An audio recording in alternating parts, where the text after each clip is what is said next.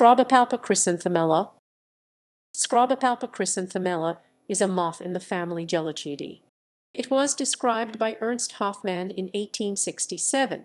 It is found in Germany, Austria, Switzerland, Italy, the Czech Republic, Slovakia, Serbia, Bosnia and Herzegovina, Hungary, Romania, Russia, and Turkey.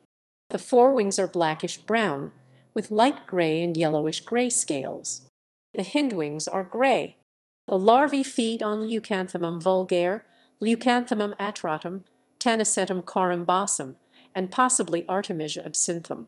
They mine the leaves of their host plant. Mines are usually made in the tip of a basal leaf, occupying the full width of the leaf, with short galleries extending halfway down. A single larva makes several mines. Pupation may take place inside or outside the mine. The larvae have a yellowish body with pink tones and a brownish-yellow head. References ==